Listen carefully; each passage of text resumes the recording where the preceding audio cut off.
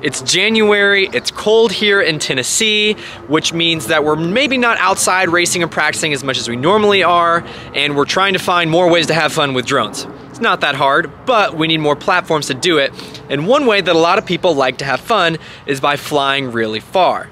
Some may call it long range, and then the true long range purists like to say that anything less than like 100 miles isn't long range, that's mid range or short range or whatever. Long story short, we want to fly far, and we want to make products that do that. So today we're announcing the LightSwitch Long Range, which, why is it called the LightSwitch Long Range? Well, it's because we have all of these LightSwitch frames, and there are thousands of LightSwitch frames out in the world. So we wanted to be able to offer people a way to turn their racing frame that they use in the summer into a long range frame in the winter, or maybe if they want to just adapt over one of their racing frames to a long range frame, give them an easy and inexpensive way of doing that. So basically what you can think of the LightSwitch Long Range is a LightSwitch V2. So it is literally a LightSwitch V2 racing frame. This is my normal like Foxeer ESC Hobby Wing flight controller that I will use in a racing build. And then we add these 7-inch arms, as you can see here. And these motors, these are Street League motors. So my typical 2808 1300 kV motor that I would use in Street League off one of my Spec 7s or something, I can just take those off, bolt them on, solder them right up, don't have to extend motor wires or anything like that from another 7-inch frame. Then add the braces on, and voila, I have a long range racing frame. You can fly HD0 or analog, but I wanted to fly DJI O3, and this frame carries the DJI O3 no problem. So you see this pod, your DJI O3 will actually mount on top of your top plate and then give you a nice little mount for your O3 camera, giving you a nice, super sleek aerodynamic design to, again, fly really far, really efficiently in one direction. So this isn't gonna be the perfect freestyle, ripping around quad. It's not gonna be great for racing or anything like that. It is meant to cruise and fly for a long time, quietly and efficiently, and that's exactly what it does. I'm gonna take it for a flight so you guys can see, get my live reaction, and kind of just see what it's like to cruise this thing around, and then also talk a little bit after that about some of the different things that we plan to add to the production model, such as getting props out of view to use it as a chase quad, all different types of things. But first, I just want to fly and let you guys see how much fun it is.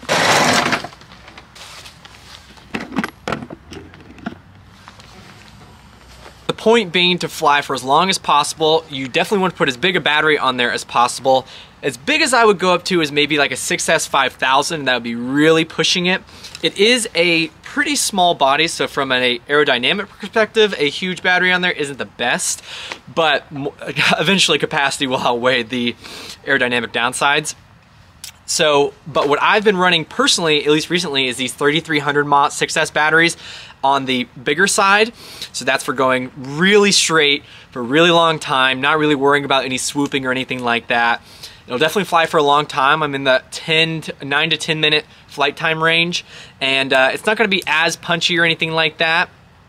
But, and I only have a few of these, so I definitely use them more for my, just like I said, long range straight line flights. But because I fly Street League, and which requires a 5S 2200 milliamp hour battery, we have a bunch of these. This is the Pyrodrone battery, which I'll put a link to in the description. This seems to be a really nice mixture of performance, flight time, and just overall flight feel. So that's what, I'll fly both of them right now. I'm gonna put some flight footage up, and you'll also get to hear just how quiet this thing is. Typically a 7-inch quad might be a little loud because it is heavy, but if you have a humongous prop on a super light quad, similar to like a DJI Mavic, which is like a 9-inch propeller on a relatively light drone, it actually gets a very almost calming noise profile in comparison to other FPV drones out there, which I think is cool. So I'm going to strap on, this is gonna be the 5S 2200 milliamp hour from Pyrodrone, and then we're just gonna go cruise around. I am at my parents' place, or the 533 shop, they one and the same, so I can't really go far here, but I'm sure there'll be maybe some long range content that comes out on this channel, so keep an eye out for that. But I can fly around, cruise around, and get you guys some fun footage. Here's what you can expect it to look like. So you see the 2200 5S actually fits on there pretty nicely. And the props, I'm running the HQ 7x4x3. Those are the props that I prefer most in Street League. and I think they're a fantastic 7-inch prop. And this frame will fit just about any 7-inch size prop. I am freezing.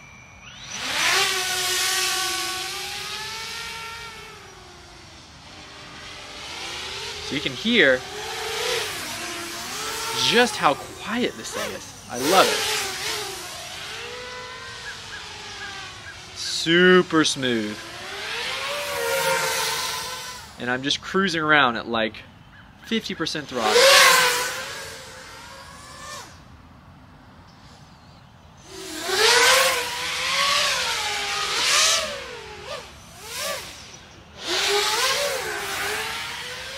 So as you see, this 5S 2200 gives it plenty of flight performance. I'm not having to punch it. It's such a lightweight 7-inch that it just absolutely cuts through the sky and will just fly forever because you're barely using any power. I wish I could come down. Let's see if I can come down and see what my hover throttle is roughly. But the hover throttle, like I'm hovering at like 20% or less throttle. And if we can do a punch out here, you can gain altitude fast and then just catch it like it's nothing because it weighs so little. Once I go inside, I will put it on the scale to try and get you guys an idea. But I just think it's such an awesome platform to cruise around with.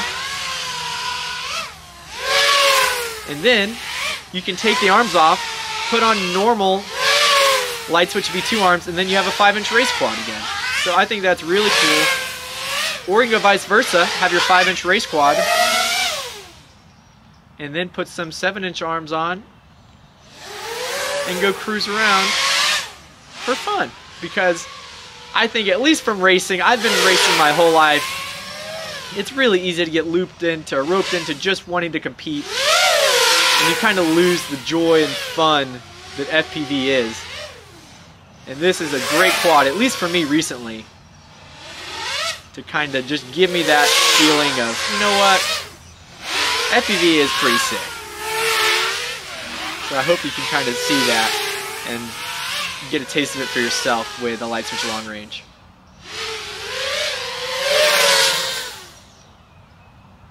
But because it's getting cold and dark, I'm going to try and bring it in so you can hear what it's like on a heavier 6S 3300.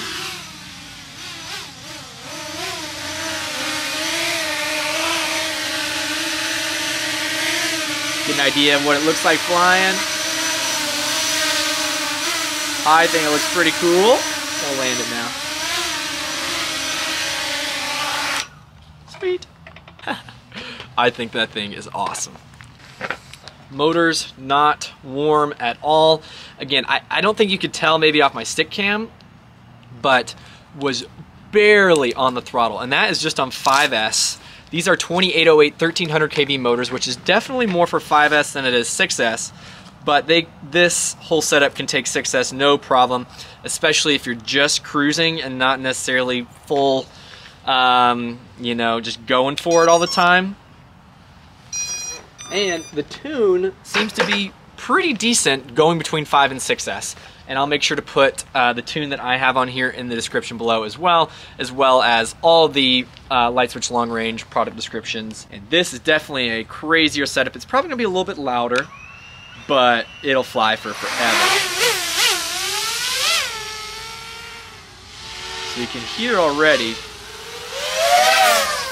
it's definitely got some more power. Definitely a little bit louder because it is heavier. But so powerful.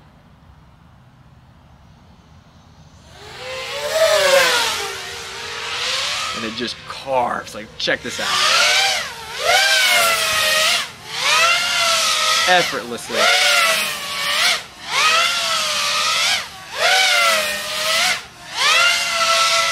And so stable too.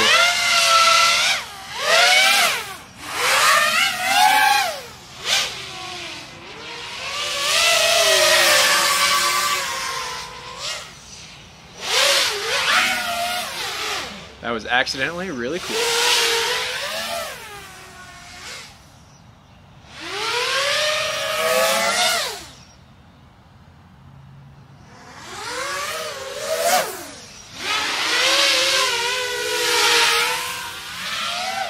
again, with this 6S, I can get probably closer to the 10 minutes of flight time, which is really awesome for something like this.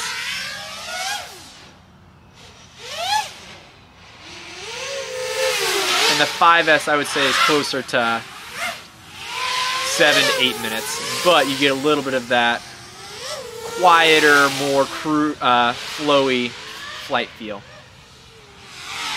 One thing I will point out that I'm sure you can see is the props in view.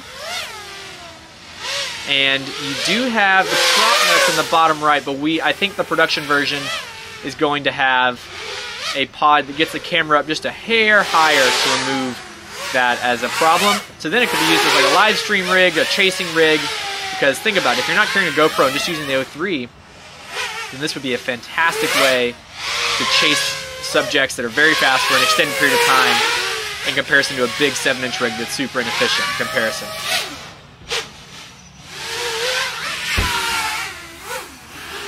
Bring it in now. Hey, what's up? What's up? So, super short flights there. Obviously you could fly for way longer, but my hands are freezing and it's getting cold.